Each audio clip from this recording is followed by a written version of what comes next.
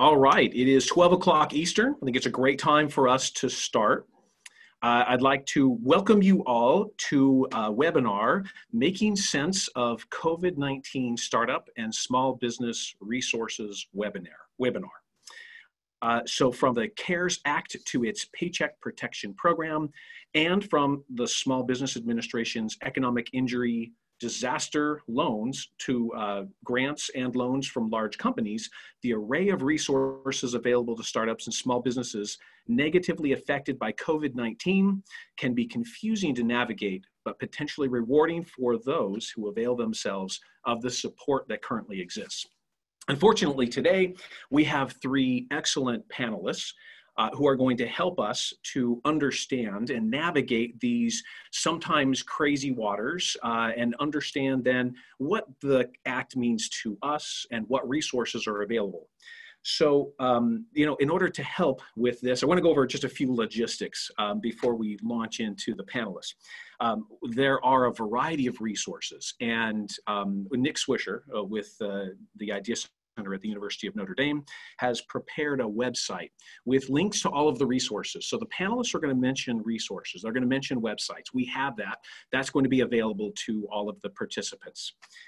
In addition, this program is going to be recorded. So in the future, if there was somebody who has not or who is not able to participate, they will also be able to watch this. And then you can fast forward my sections and get to the really important people, the great panelists.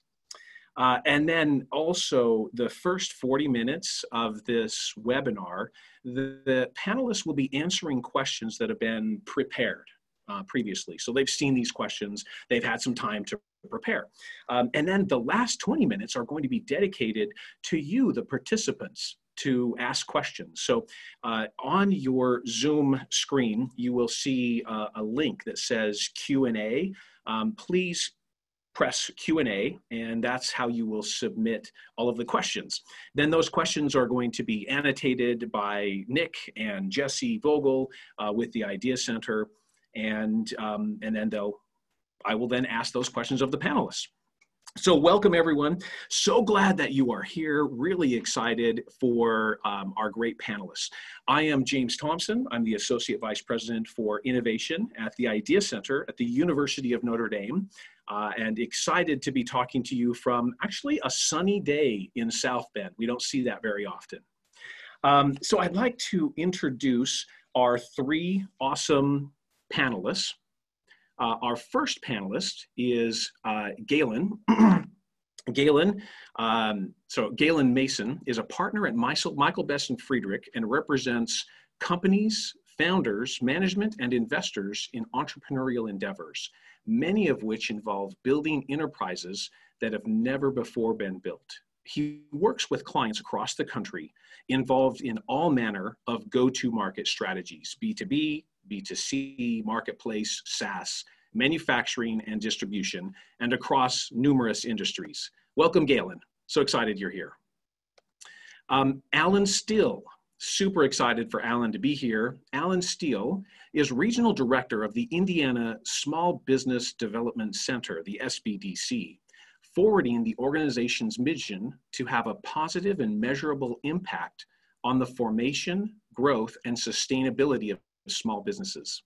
Alan joined the Indiana SBDC as a business advisor in 2008 after holding senior level business development and general management roles in both manufacturing and service industries. He has served as regional director since 2014. And in that time, Alan has advised more than 1,300 small business owners and aspiring entrepreneurs while working with the Indiana SBDC, and was named the organization's State Star in 2015. Super excited to have Alan with us today. And last but not least, we have Martin Tierney. Martin is a partner in the Employment Benefits Group at Michael Best & Friedrich. By the way, great law firm. Sorry, just a shameless plug. It's wonderful that they're here doing this. Notre Dame uses them for IP counsel. Just love working with Michael Best. Martin has more than 20 years of experience in the employee benefits area, including executive compensation, equity compensation, qualified retirement plans, welfare benefits, and global benefit arrangements. Martin is a frequent speaker and writer on issues concerning employee benefits with a focus on executive compensation. Martin received a BA in political science from the University of Chicago and a JD from the University of Wisconsin-Madison. He's an adjunct professor at Marquette University Law School and a member of both the Wisconsin Bar Association and the Illinois State Bar Association. Welcome, Martin. Okay, so now Galen has graciously offered to kick us off and give us an introduction to the CARES Act, to Paycheck Protection Program, to all of these resources. And so let's launch it off. Galen, would you start this all off and give us an intro to all the great resources that the government has provided? Thanks, Jim. First of all, thank you to you and to Notre Dame. It's nice to be here. We've been doing a lot of these lately. Why don't I give a quick 30,000-foot view of the CARES Act? So it's the Coronavirus Aid, Relief, and Economic Security Act. It was passed into law March 27th. So for Martin, myself, a number of other lawyers, and I'm sure lawyers and accountants across the country, it's been a very busy 3 weeks. And since that act was passed, it's about 350 single-spaced, 800 pages. It contains a number of things that all of us have been parsing through. I guess a couple things I want to mention before putting the act and some other acts that were passed and some that we expect to come in context. This was passed quickly. It was designed, and I've never seen anything like it. I'm 43 years old, never seen anything come together this fast. And there's pros and cons to that. The pros are we're getting money to many, many people that need it. The cons are, as we have all the time to parse through these things, to realize some of the sentences and wording and intentions may not have been exactly what everyone talked about. So our goal here today, and what Martin and others and I have been doing, is trying to bring clarity wherever we can, but also acknowledging where there is something, when something is not clear, and helping clients and folks figure out how to deal with that. So the law itself was put in place about 3 weeks ago, March 27th on a Friday night. There have been, I want to say, 2 Treasury regulations issued since then, and a number of SBA FAQs, which have been very helpful for the Paycheck Protection Program and the EIDL. The law is, the CARES Act is the second iteration of stimulus. The first one passed a few weeks before that was the Families First Coronavirus Act, and that dealt more with employment stuff as opposed to getting cash to small business. We think there will be a third stimulus, but before we get to that, and before I summarize some of what's in the CARES Act, the primary program is the Paycheck Protection Program, and that is essentially a loan from the government, which can be up to 100% forgiven if it's used for particular purposes. I think the elephant in the room here today, Monday morning, is whether that program is going to receive more funding, because last Thursday night it ran out. So before I go do a quick overview of that and the other programs under the CARES Act, Martin's going to give us a brief overview, I think, of what our strategies group, our lobbyist group in DC is telling us on the status of an extension. Thanks, Galen. So our groups have been following this really closely. It's a big deal. There's a lot of wrangling. Fundamentally, there's been a little bit of disagreement between the sides as to what gets funded right now along with PPP funding. And the argument has been over whether there should be, in addition to the small business funding, funding for hospitals and state and local governments and testing. Right now, the latest I have heard is that there will be about another $310 billion for the PPP, which you know, as everyone knows, ran out on Thursday or Friday. Probably 75 million for hospitals, probably 25 million or billion. I'm sorry, I got to use the B's instead of the M's. So 75 billion for hospitals, 25 billion for testing. That's what we're hearing. Keep your eyes peeled on the news to see what does finally happen.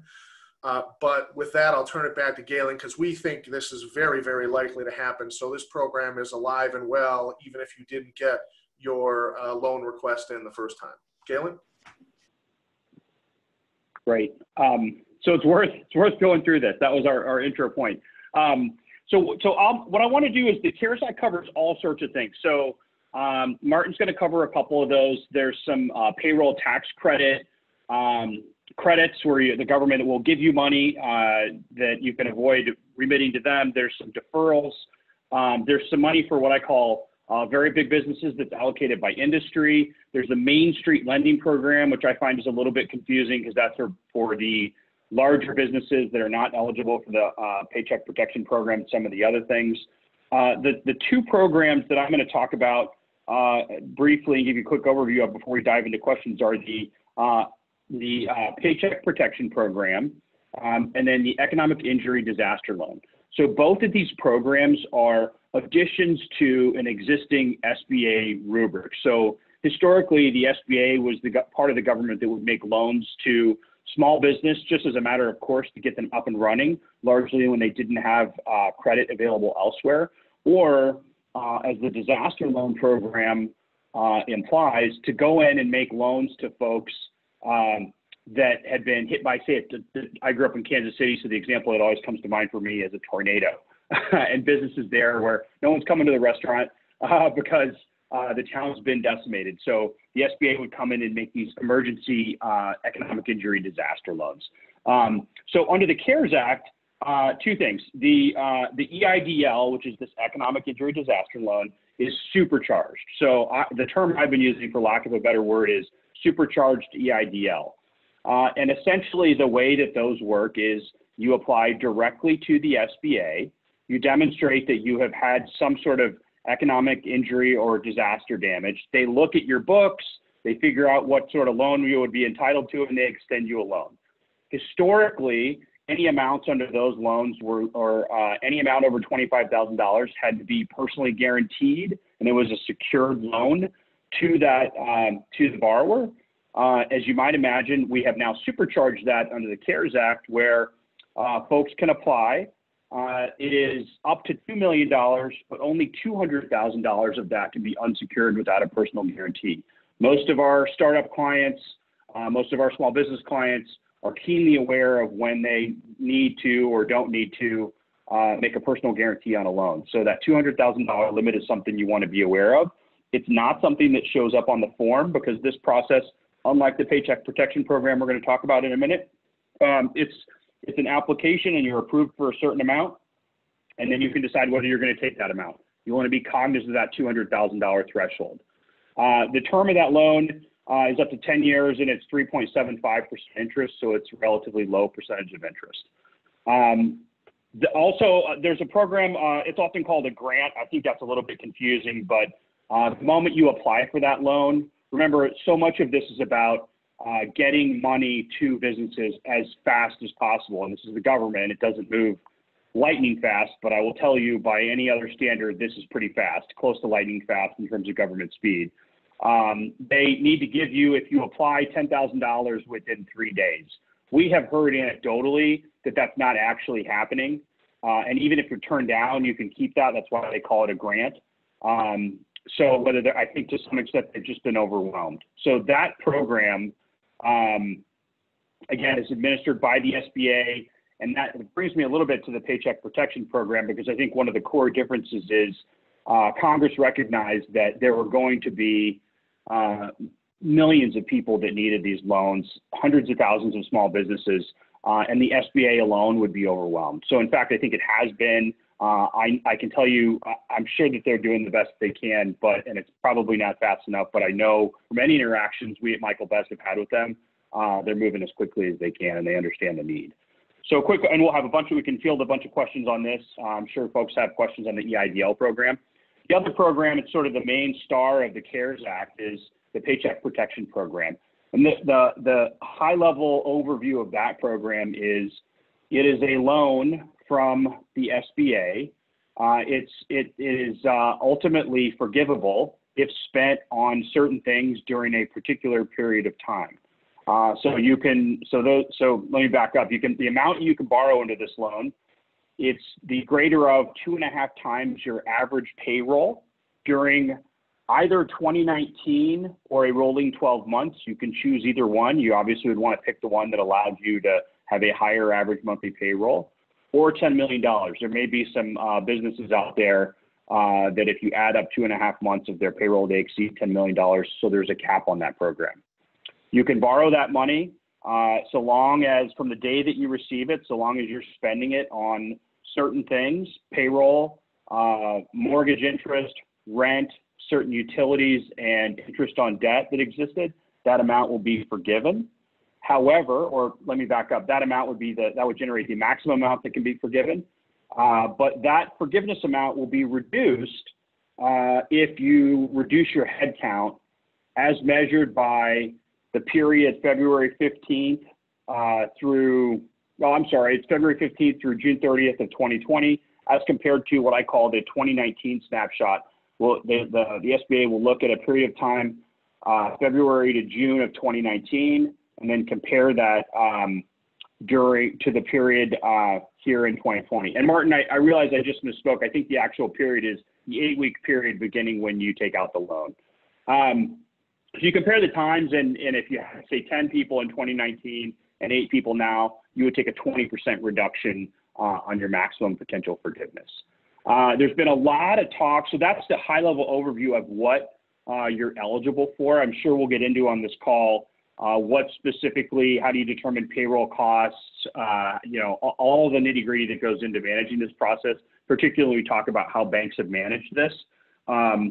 That's also a core distinction here is that banks are managing this process. It's not through the SBA. So you would need to go to an existing approved SBA lender. Most big banks meet that criteria, and they're managing that process. I will tell you, we are seeing the criteria for banks vary wildly. So the government wanted to incentivize banks to make these loans very quickly and very easily.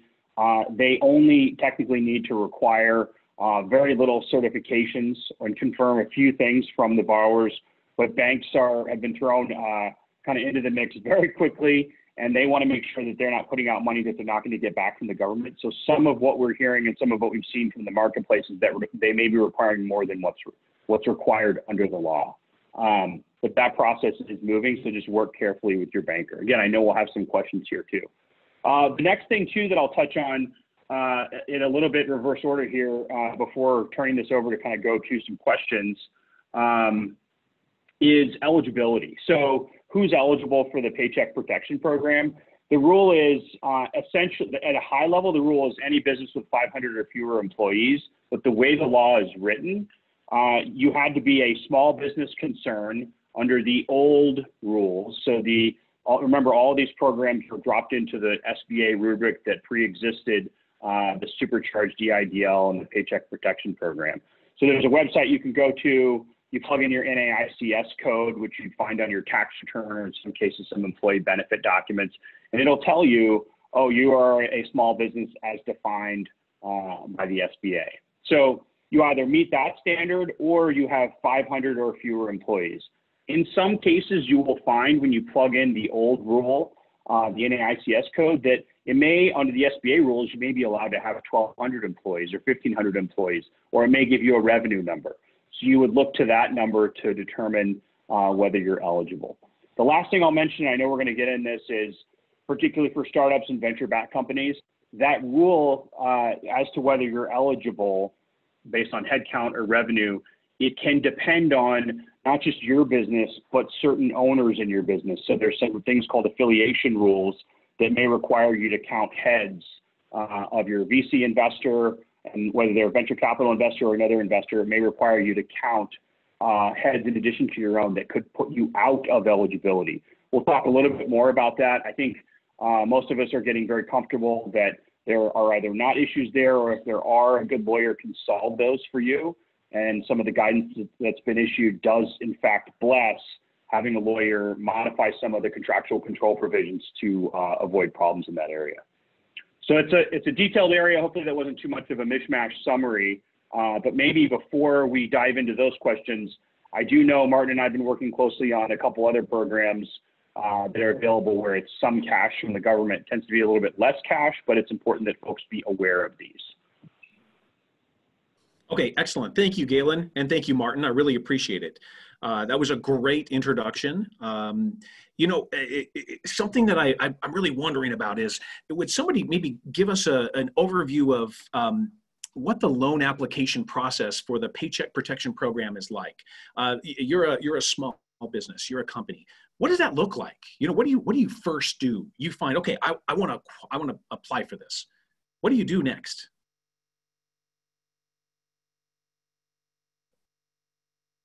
Yes, Martin. So the first thing you do, I think the absolute step one is start calling your bankers, especially people you've worked with before that have some experience with you. They're fundamentally who's going to walk you through the basic application process. As you do that, they'll give you an application, either a form that the SBA has put out or maybe their modified version of it. Maybe they have it online, and you'll work through that application. We find invariably that there are some vagaries, questions, some lack of clarity in all of that. I saw one of the questions on our questions list was, do I need a lawyer? No, you don't need a lawyer. But if you look at those questions, you're not sure, and you need help answering them, that would be, we would recommend reaching out there, especially if your banker is kind of waffling on the answer, or sometimes your banker will say, that's really complicated, you should talk to a lawyer. My guess is your banker will say that when you start talking about your ownership and how you're owned by 3 other companies, but you own this company, and all of those affiliation interactions, which get very complicated. But the process overall runs primarily through the banks, and they are operating with the kind of basic SBA application form that was, for lack of a better term, slapped together for this process. Yeah, thank you. Right. Now, thank you, Martin. That was really helpful. Galen, you mentioned that you're seeing a wide variety of criteria that banks are using to determine whether someone is approved or not. Maybe could you give us a feel for on the extremes, what you're seeing the banks are really looking for when they review the application? So I think what banks ultimately need, well, by law, they need to do 2 things. They need to confirm 2 things. They need to confirm that the business was in existence on February 15th and it had payroll, or there was a sole proprietor. We kind of confirm that. That's the underwriting criteria under the law. So if you think about that, that's sort of, does the patient have a pulse? It's very, very loose, right? Everything else is very much self-certification. So the law says that borrowers or small businesses can say, these are my payroll costs. They can sort of certify all this other information, and the bank doesn't have to worry about confirming that information in order to secure their guarantee. That being said, banks are asking for much more than that, and often broad, like asking for things that are a little bit more broad. So for an extreme example too that I've seen is, I've seen the Paycheck Protection Program have some of the requirements from a covenant perspective. So covenant being a promise about how the business will operate into the future. I've seen a large national bank's form include a covenant that says we won't make dividends or we won't make shareholder distributions. These are features that remind us of the TARP era restrictive provisions from the bank days of the financial crisis. Those provisions do exist in the Main Street Lending Program. If you're going to avail yourself, if you're a big business and you're going to avail yourself of those, you can't. There's going to be restrictions on executive compensation and things like that. That's not a part of the Paycheck Protection Program. So I've seen that in bank materials, and it shouldn't be there, right? So that's another one. I've seen personal guarantees in the loan language. So I've seen, a signature line that says we personally guarantee, anyone signing this loan application personally guarantees it. And that's just not right. And so I think the other thing I'd want to mention is, again, March 27th is when this law came out. The law itself came together quickly. So it's not particularly well written. And I don't say that because I want to criticize any of the folks that wrote it. I think they did an incredible job. And I think the SBA is doing an incredible job. And I think that the banks are doing an incredible job. It's that they're doing like anything in life, if you do it in a rush, there's going to be a mess. And you're also going to look to your historical practices. And when banks lend money, they ask for a lot more than just, did you exist on February 15th? So it's a real deviation from how they've historically operated. Yeah. Okay. Okay. Thank you. I think that's really helpful. So let's say you're a small business and you have applied, and you've been subject to the criteria of your particular bank. What are the recourses if you are denied? Like, what do you do? What are you seeing companies doing if they're denied? Well, so we've seen, and I can let some of the other panelists weigh in as well, but the answer is you really need to work with them to explain to them that something that they've done is not within the rules. And so you may need to get legal counsel involved. You don't need to. I hate to see that happen. I don't think, if I'm running a Subway sandwich shop, I might not have the resources to go get a lawyer versus, a 450 headcount company may already have legal counsel on staff that can help weigh in and straighten out how to operate that with the bank. But you really need to work with your bank and get up to speed on how it works. The other thing you can do is you can go to another bank. There's nothing that says you can't apply a second time. You can't have two PPP loans out at the same time, right? So you ultimately can't get one at one bank and another at another. But you just need to, I think, keep trying. Okay. There is Alan, one of the things too I'll mention is there has been some initial litigation. I know this group was talking about it yesterday. That's been shot down by federal district court judges, saying that there's no cause of action to bring against the banks. And those tended the cases the one I read this weekend, and then Nick had routed one this morning, tended to discuss one, additional requirements, right? So this issue that we were just talking about was, can I sue my bank if they're adding additional requirements? And the court didn't even address the issue. It just it dismissed the case. So technically that's a no.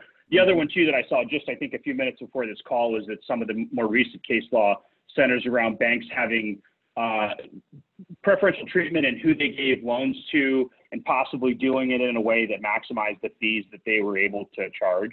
I will tell you, I found when I read that article, again, just a few minutes before the call, I found it interesting because the banks are paid a higher percentage. They're allowed, the amount of money that they're allowed to collect is based on a basis point fee on the amount of the loan. And the larger the loan, the lower the fee.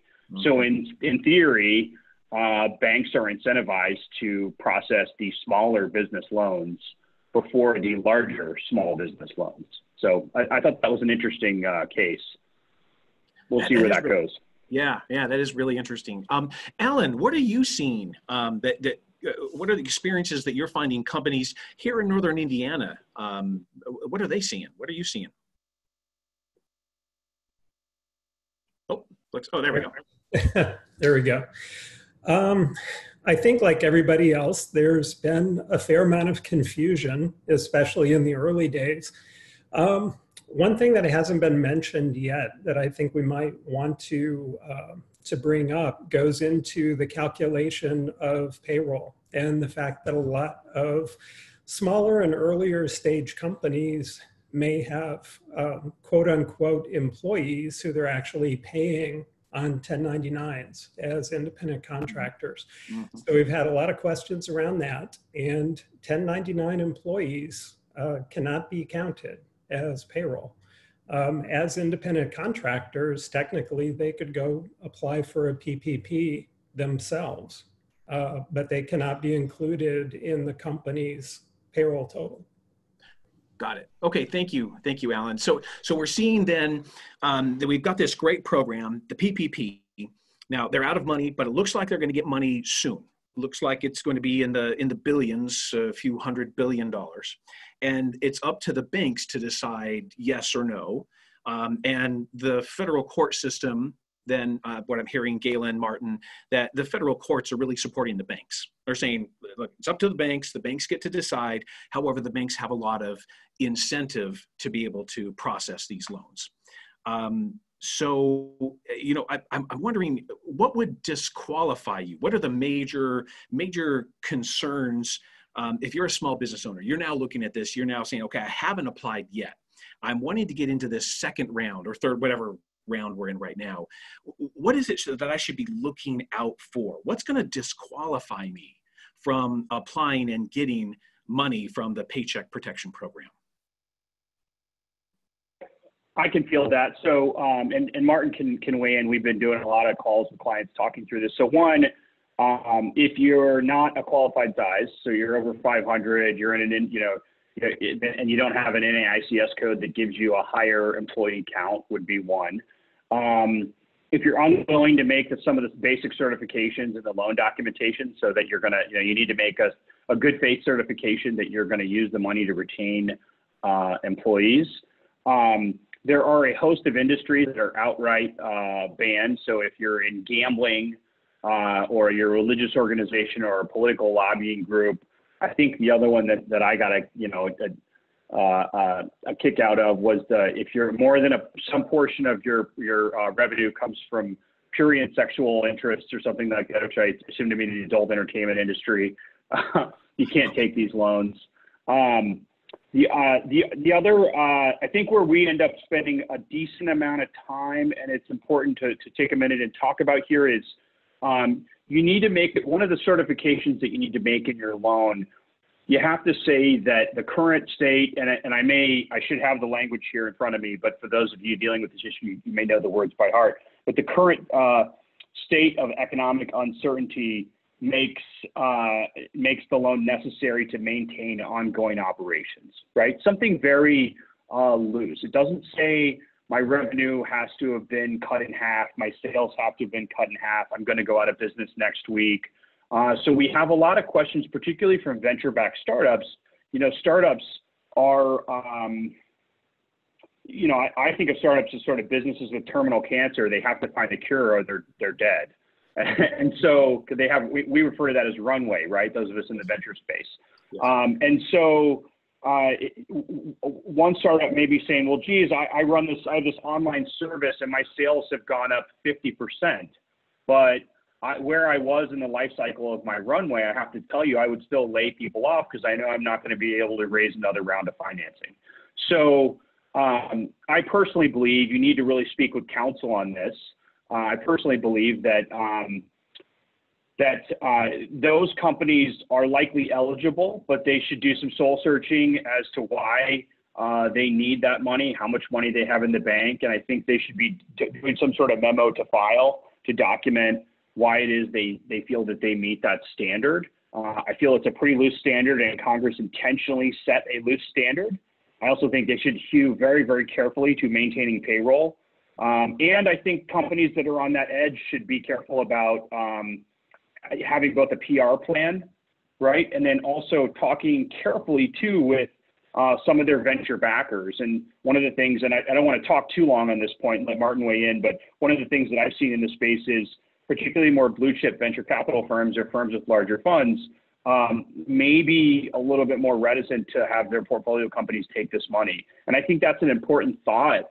Remember, the whole purpose of some of these affiliation rules and some of these other rules in the small business world were designed to prevent government, low interest, favorable money from going to businesses that were owned by wealthy folks or folks that really didn't need this. And so there are some potential PR headaches if the big fancy venture capital firms' portfolio companies being bailed out by the government. So it is a sincere and real interest on the part of the venture capitalists.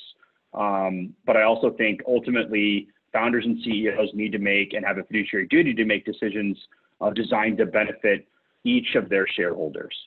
Makes sense. Martin, love to hear from you on this. So I think Galen catches all the upfront stuff. I think people, as they decide to take these loans, also need to be thinking in a little more detail about how they're going to use them for a couple of reasons. First, the first set of regulations we got added a requirement that wasn't technically in the law. The requirement is that at least 75% of the loan proceeds must be used for payroll costs, and payroll costs is a pretty specifically defined set of things. The regulation isn't real clear on what happens if you don't do that. Some people have suggested they'll take away all the forgiveness and you won't get any forgiveness. Some people have suggested that if you do it knowingly, they're going to take you to court and go after you for fraud. But the point is, have a plan, especially now that there's a brief moment before they refund it to think about what you're going to do with the money. So really the point is have a plan as to what you're going to do with the money, and part of that plan should be that 75% is going to go towards payroll costs. Yeah. The other thing that is worth mentioning really is more on how much is going to be forgiven. That calculation is, I'm going to go with, very unclear at the moment. We are expecting some regulations, but the three primary limiters on that calculation and exactly how that's going to work, I think, Gail and I could probably spend 8 hours a day for the next 10 days arguing over whether this calculation comes first or that one. The real point to keep in mind is, to the extent you drop your wages by more than 25% for any of your employees, drop your head count as compared to various times, either last year or this year, or fail to meet another rule, which a lot of people have missed because it was added in the regulations. That rule sounds like the first 75% rule I told you about, but it's a little different. That rule says that no more than 25% of the total amount that will be forgiven can be used on utilities, rent, and mortgage interest. So the simple math there is, if you got a PPP loan of $1 million, and during the 8-week period following the loan being dispersed to you, you spent $600,000 on payroll costs, and then you spent $400,000 on utilities, you're only going to be able to have $200,000 of the amount spent on utilities forgiven, because no more than 25% of the total forgiven amount, in this example, $800,000, can be spent on utilities, rent, or mortgage interest. Long story short, there's some real math problems here that people are going to have to deal with on the back end that they need to start thinking about. Again, there are no answers on some of them, but just having that plan for how you're going to spend the money, I think, makes a massive difference. I think it's very, very helpful. Good information. And Galen, I like the way you put it, how startups can be, startups have cash problems already. They do. And so it's, and the hope I know from many of the startups is, well, maybe this could help me. Is there a way we can access this capital? And I think it's really good advice to make sure that you can show a connection to the crisis, the economic crisis, that showing that you have been impacted. Rather than just trying to see this as a way of giving you additional bridge capital. Is that fair to say? Yeah, no, absolutely. Yeah, you need to have, that's exactly right. I was going to circle back on 2 points I just didn't want to gloss over. One was on the forgiveness point. A lot of what's been going on lately that Martin and I have been doing is, hey, I got my loan, what do I do now? And there are some rehire rules where if you hire folks back or you get salaries back by June 30th, 2020, then they will reduce the penalty. So if you had already reduced your head count, they won't count against you for the penalty, so long as you do that by June 30th. One really important point that I want to make, though, is the way that the math, as Martin describes it correctly, I think, works out is that the maximum amount forgiven, it begins to be determined the day that you receive the loan and your payroll costs as of that day.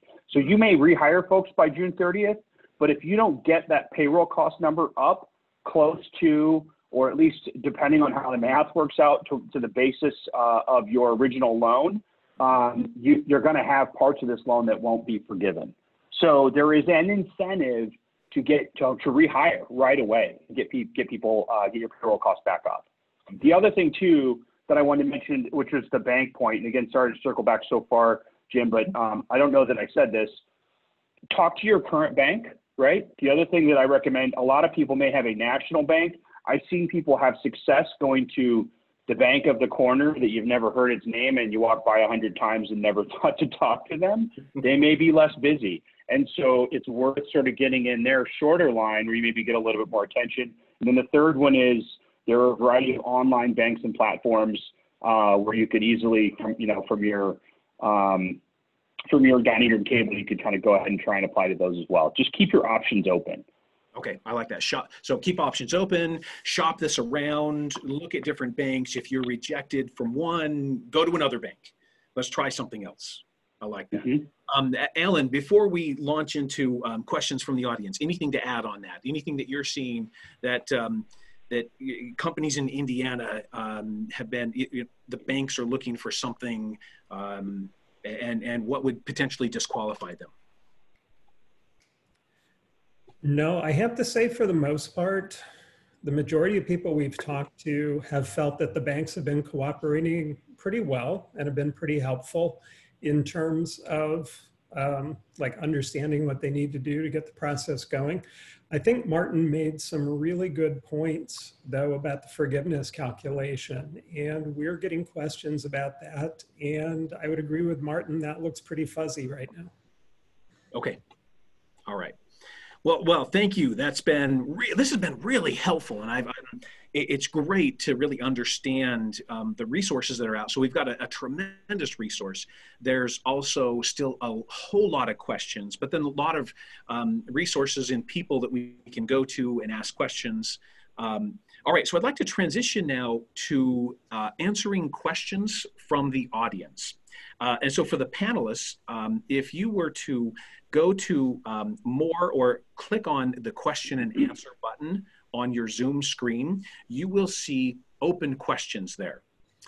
So multiple individuals have asked questions, and if there is a question that you would like to answer, please go ahead and just click answer live and then just answer it. So we're gonna try this out. Let's use technology here, and hopefully it doesn't bite us. So do you all see those questions? Yeah, well, they're looking at those. Why don't I do a quick mention of two other government pieces that are in play here while they find the questions they want to answer? Thanks, Martin. Yeah, that's perfect. There are two other things you may have heard about, and it's important to understand to some extent what they are and how they interact with the PPP. The first is the Employee Retention Tax Credit, or the Employee Retention Credit. And that's a very specific program. It's all governmental, no banks involved.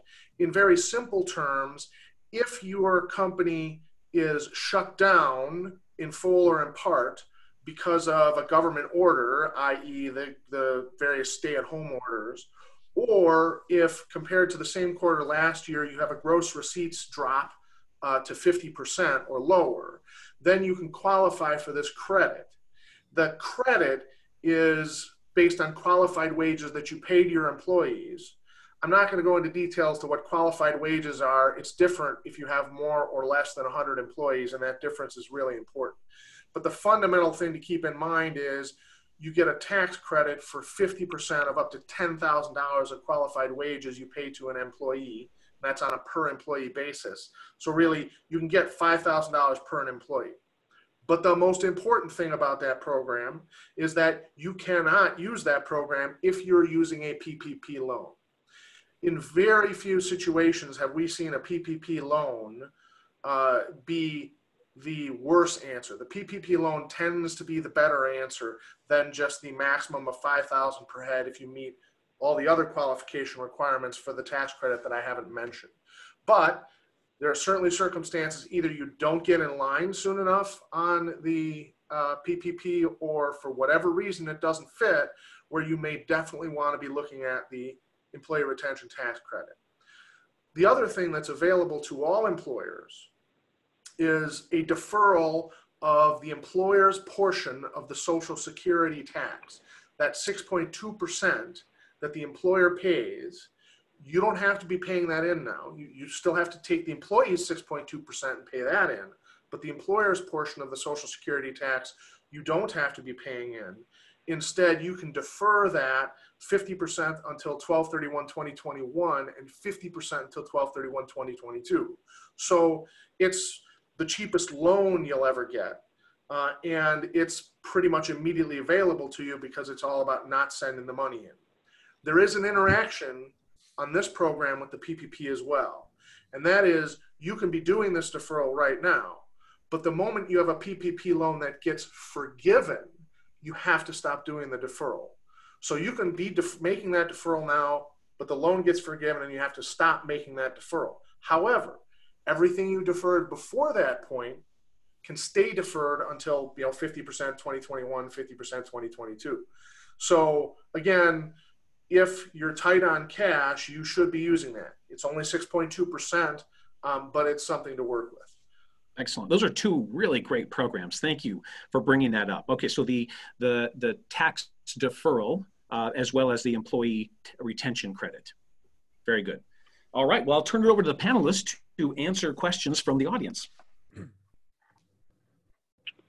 So I can take a couple of these and certainly do so. Again, Martin and I have been teaming up on a lot of client calls. There are a bunch of questions here. I think I see 30. I think many of them hit on a couple topics that I see. So one is the 75% rule. How does it apply? Is it during forgiveness? Is it for the whole loan proceeds? If you really dig into this, and I'll reiterate what Martin said a minute ago, where he said, he and I can talk for 10 hours a day or 8 hours a day for 10 days. It's a mess. And so I start with, that, by the way, that was a provision that was put in.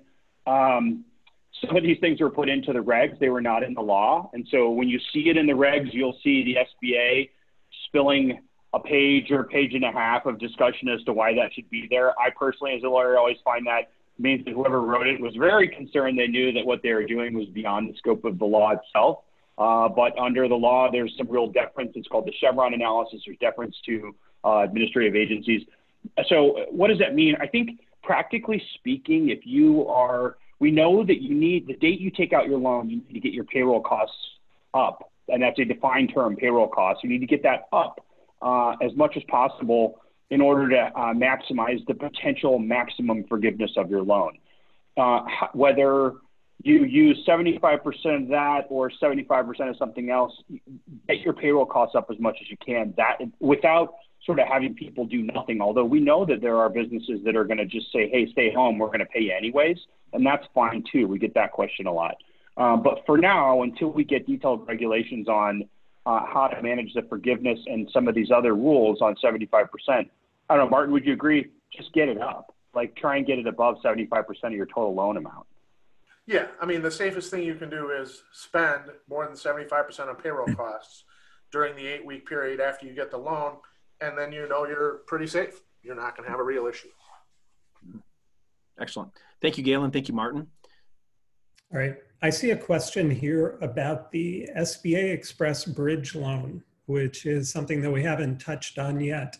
And the question is whether that is a direct application with the SBA or if that is through a bank. And the answer to that is go to the bank. Okay. Excellent. Very good. I see. Go ahead, Martin. I see a couple of questions here that relate to sole proprietors, independent contractors, and self-employed individuals. Mm-hmm. First, I think there's been an extreme amount of confusion on these points, and only some of that confusion has been cleared up.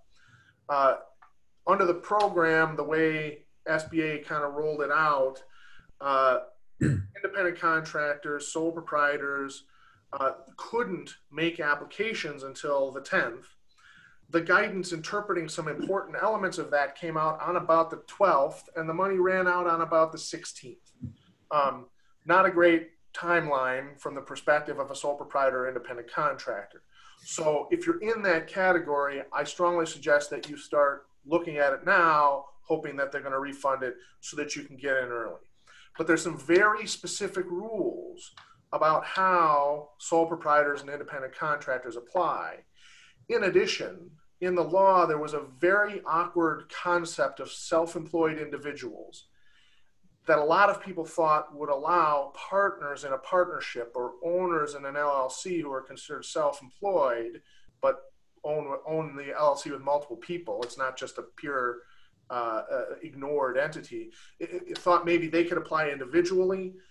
The SBA has made it clear, no, if you are an entity that's taxed as a partnership, then that entity has to apply. And when that entity applies, the payroll costs can include the certain amounts for active partners. And the guidance we have uses the word active. So there's some real still kind of lack of clarity or confusion as to whether a truly passive business with really no employees, no other way to generate these payroll costs, can realistically take advantage of these loans. In addition, there are a few types of passive entities that probably can't apply because the old limitations under the old SBA rules still apply. So if you are in a purely passive business, just straight up real estate ownership, we're not saying you can't, but that's a good example where you should talk to your lawyer, see where you fit, see what you can work with. If you're a sole proprietor or independent contractor, there is some pretty good guidance as to how you can look at your prior tax return and figure out what your payroll costs are, and then how your payroll costs are going to be calculated for the 8-week period after the loan. I would strongly recommend going to that guidance if you're in that sole proprietor or independent contractor bucket. Okay, thank you.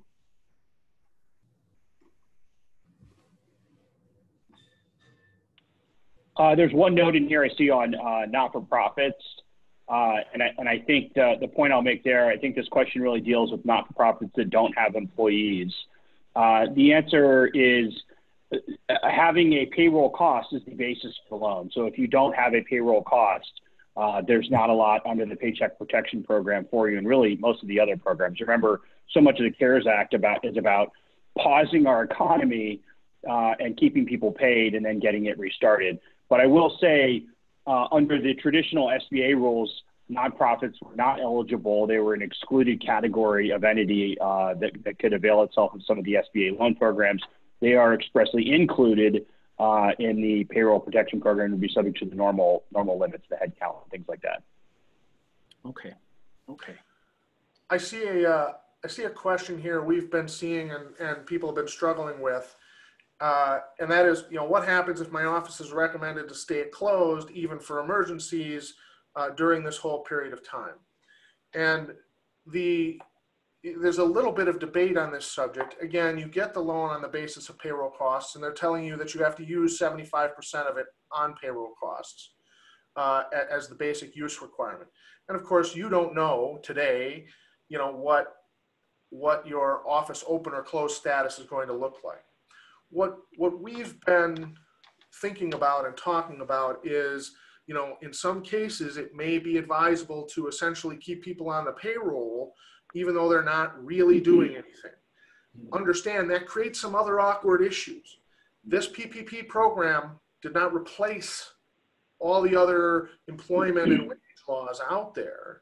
So, for example, a common concern that we have is, if you keep people on the payroll, you might still have to look to your health plan and see if it has what we call an actively at work requirement. So maybe, arguably, those people aren't actively at work, even though you're keeping them on the payroll for 40 hours a week and paying them so that you have payroll costs, so that you're meeting the 75% use requirement and maybe getting some forgiveness. So don't assume that just because you're trying to do something to help get forgiveness or to meet the 75% use requirement, that there aren't other legal issues that you do need to be thinking about and looking at. Yeah, that's a great point. Very good point. Very good point. We've got a couple more minutes before we move into concluding remarks. We could probably get maybe 2 more questions. So, Martin and Alan, you may have different thoughts on this, but one thing that comes up a lot too is, geez, should I do the Paycheck Protection Program or the EIDL, or can I do both, and how does that work? And I see some questions in here talking about that. The answer is you can do both. You cannot use both for the same purpose. So you need to use one for payroll and one for rent, so to speak. The other thing too that I think is and will get confusing, you want to just keep a close eye on, is when you apply for forgiveness, forgiveness is, so if you do both, when you apply for forgiveness of your payroll protection program amount, it will be reduced by any amount you have received as a grant. So the free $10,000 would automatically be reduced. That reduces your forgivable amount. So that's one thing. And then when you apply for the EID or the payroll protection program, they also ask you, hey, have you taken out an EIDL emergency loan or received the, I believe if you've received the grant portion, you're allowed to increase the max amount that you take out to account for that. Excellent. Yeah, if I could elaborate just one piece of that. Galen, the guidance we've received is that if you have both loans, you cannot use them for the same purpose simultaneously, but you may be able to use them sequentially. So some of the strategizing that we're seeing is people getting the PPP loan, using that for 8 weeks for payroll, and then using idle proceeds for payroll after that 8-week period after they burn through the PPP. The guidance we've gotten to this point says that's okay. I haven't seen that distinction in the regs, but I learn something new every day on this. I'm happy to look at that. I just haven't seen that distinction. Martin, have you seen that? I have heard talk of it, but I haven't found where in the rules and regs it actually comes out that way. And that may be something that I think is going to be common here, and that is your written answers may be a little bit different than some of your practical answers in terms of how this program gets dealt with by SBA and or your bank. For example, when the dust all settles, I bet you will be able to go and look at what Bank A did and what Bank B did and see that they did fundamentally different things. And that's just the way it was because of the time frame and pressure of all of this. Okay, well, I gotta say, this has been really helpful and really educational for me. I believe we're gonna go through the remaining questions and try to answer as many as we possibly can and provide that information to all of the participants of this webinar. So on behalf of all the participants, I'd like to really thank all of you, Galen, Martin, Alan, thank you so much. This has been wonderful. And I'm wondering if each one of you could just take maybe a minute to conclude and just give us, any parting remarks. And it may be, what do you see that we should be thinking about? What's next on the horizon, or any advice you'd give to startups? So why don't we start with Martin? Could you start, and then we go Martin, Alan, and end with Galen? Sure, happy to. So I think in the big picture, this is a wonderful program. If you can take appropriate advantage of it, you should be doing so. I think the devil, as always, is in the details. One of the things I've said to a lot of people is, when you get this money, put it in a bank account and make sure you're just using that bank account, that money, for the things you're supposed to use it for under the program, making it easy to track and easy to show what you've done. It's going to be a lot of paperwork on the back end, so people should be prepared for that. But again, wonderful program, I think well worth it. So as much as there are 100 kinks to work out, this is doing a lot of good. Great point. Alan? Yeah, I would echo. I think the good has far outweighed the bad, despite the fact there have been challenges. Obviously, because the program was put together very quickly, there's been a lot of interpretation. There's been a lot of change along the way. The situation has changed daily, sometimes hourly. So as we anticipate more funding coming into the PPP and hopefully back into the EIDL program as well, I would just encourage everybody, monitor sba.gov for updates and look for the latest information. And when you see funding starting to drop, move fast. Thank you, Ellen. Great point. Galen? Yeah, I agree. I think the program has been amazing. I personally hope that it becomes unlimited and that there's that anyone that qualified during this time period gets it. It feels a little strange to me that maybe in another week or two we're back here again for folks that didn't get the first come first serve, which is a phrase actually used in the regs. It's very surprising. But the good has been amazing and keeping people on the payroll. So one, keep people on the payroll. The other thing I would just leave as a persnickety venture lawyer is be sure your board's approving taking out the loan. You're having a board meeting to do that. You're doing things appropriately and going through all your normal governance stuff. Wonderful advice. Thank you again, Martin, Galen, and Alan. We really appreciate it. And to all of our participants, thank you so much for attending. And on behalf of the University of Notre Dame, I say, God bless and please stay healthy. Thank you. Thank you.